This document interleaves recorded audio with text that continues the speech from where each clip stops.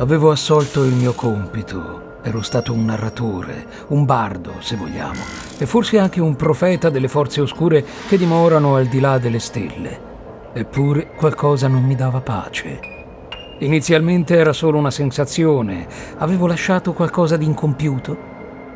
Camminai e camminai in quella vecchia bicocca che i mortali conoscono come Casa del Mistero, a metà tra il sogno e la veglia. Cercai tra le storie lì custodite, sotto l'occhio severo e giudicante del suo rancoroso guardiano, storie di mostri, storie di diavoli, storie di alieni. Che cosa avevo mancato? Che cosa non avevo raccontato in maniera adeguata?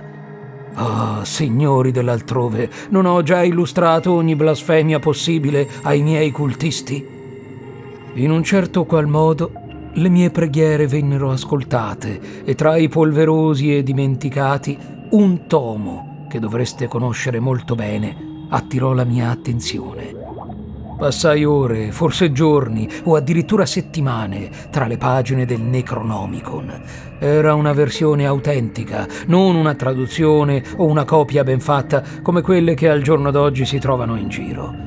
La pelle umana di cui era composta la copertina si contorceva, viva e pulsante tra le mie dita, e pagina dopo pagina ebbi l'illuminazione. Dopo molto tempo, solo una pagina del libro maledetto aveva la mia attenzione, quella su Nyarlathotep, il caos strisciante. Nello scorso video abbiamo parlato delle divinità esterne, presentandone le caratteristiche generali e analizzando sommariamente le più importanti. Ma tra le divinità del Pantheon ve n'è una particolarmente importante nella lore del mondo del solitario di Providence che merita non solo un approfondimento, ma anche delle personali teorie. Preparatevi quindi, perché se nello scorso video vi ho portato principalmente fatti, oggi dovremo andare nel campo della pura speculazione. Non dilunghiamoci oltre, partiamo con l'elencare tutto ciò che sappiamo per certo su Nyarlathotep, partendo proprio dalla sua origine e dal suo ruolo nel Pantheon. Questa divinità esterna sappiamo esistere sin dall'alba dei tempi e non ci è dato sapere se sia antecedente all'universo o subito successiva, ma è molto probabile la seconda, almeno a parer mio. Non sappiamo se la sua creazione sia stata spontanea o ragionata da Azathoth, il suo signore, essendo quest'ultimo non dotato di raziocinio. Non di meno egli esiste come messaggero, cuore e anima degli dei esterni.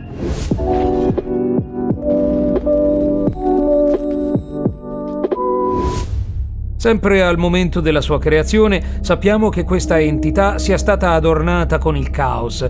Questo non solo gli permette di tenere celata la sua reale forma, ma di avere miriadi di sembianze con cui può apparire.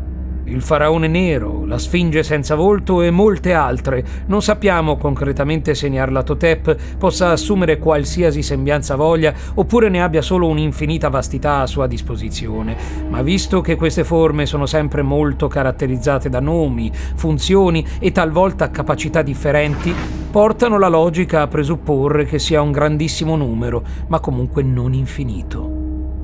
Nyarlathotep in molte serie di stampo lovecraftiano fa uso di avatar, dei veri e propri vascelli per la sua volontà e i suoi scopi, i quali però hanno una personalità e caratteri distinti dalla divinità esterna.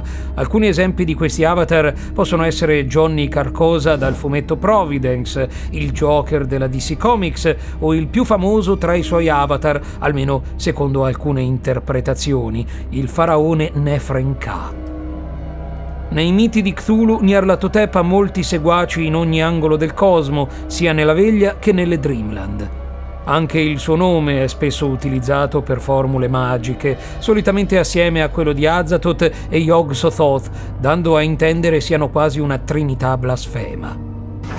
In alcuni culti poi Nyarlathotep viene definito abitatore dell'aria, associando la figura della divinità a suddetto elemento. Questo lo si deve prevalentemente allo scrittore August Derleth, che metterà le mani sui miti di Chtulu subito dopo la morte di Lovecraft. Derleth attribuirà a molte figure del mito gli elementi naturali, come l'acqua per Chtulu o appunto l'aria per Nyarlathotep. Nonostante i suoi poteri come divinità siano inesplorati, possiamo dare per certo che Nyarlathotep sia tra le entità più potenti della cosmogonia lovecraftiana, superiore sia ai grandi antichi che agli dei della terra, e possiamo dire con assoluta certezza che le uniche entità che gli sono superiori in potere sono i già citati Azathoth e Yog-Sothoth. È invece da discutere se la sua potenza sia pari o addirittura inferiore a quella delle altre divinità esterne, essendo comunque il loro diretto servitore.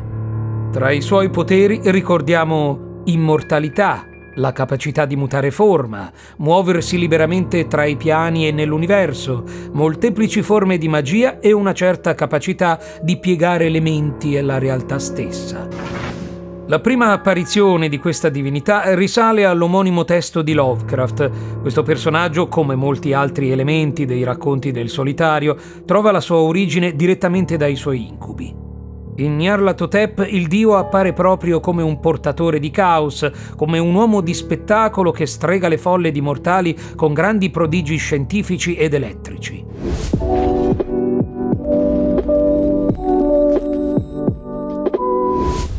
Nel racconto L'abitatore del buio, invece, abbiamo una forma più mostruosa del caos strisciante, una sorta di pipistrello rinchiuso nell'ultimo piano del campanile della chiesa della saggezza stellare.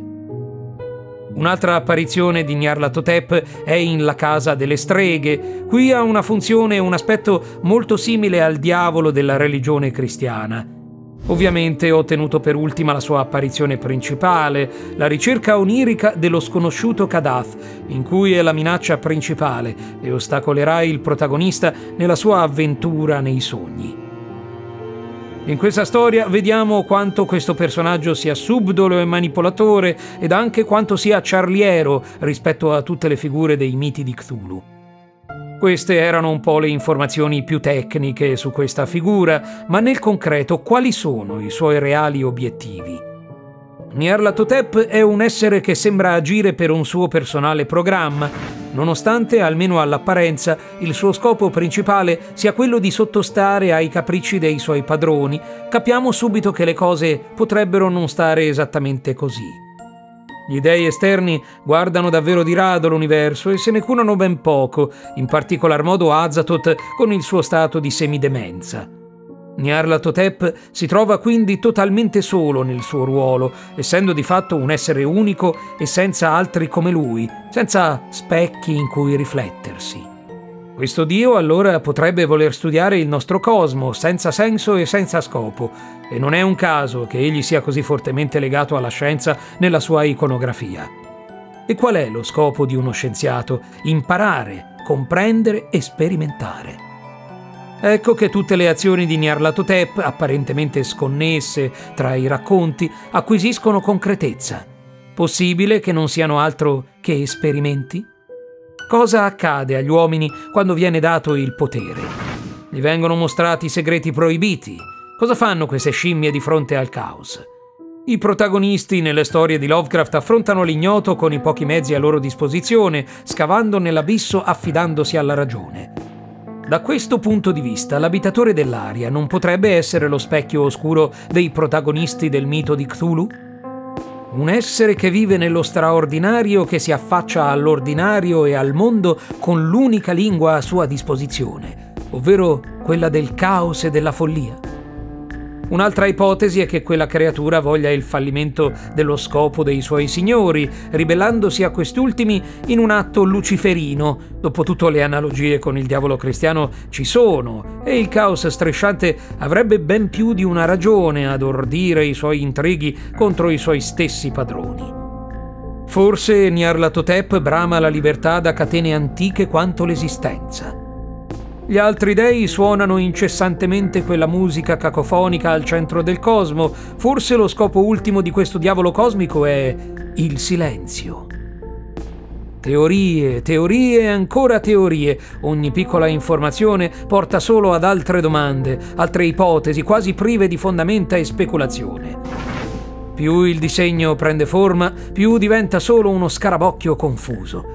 Tutto ciò che possiamo dire ancora è che un giorno, tra oltre 5.000 anni, Zotik, l'ultimo continente della Terra, cadrà, come Atlantide e Lemuria prima di lui, e che quando ciò avverrà, Nyarlathotep, il caos strisciante, camminerà ancora e per l'ultima volta sul nostro pianeta. Tra informazioni confuse e fantasmi silenti, chiudo il Necronomicon. Ho preso appunti. Piccoli fogli scarabocchiati con date, informazioni e nomi scritti con l'alfabeto di Nugsoth. Forse ho capito, forse sono giunto a comprendere il segreto del caos strisciante che nessun essere vivente dovrebbe né conoscere né rivelare. Ah, non li sentite anche voi, i viscidi tentacoli avvolgervi la gola, il respiro venire meno? Questo universo è condannato.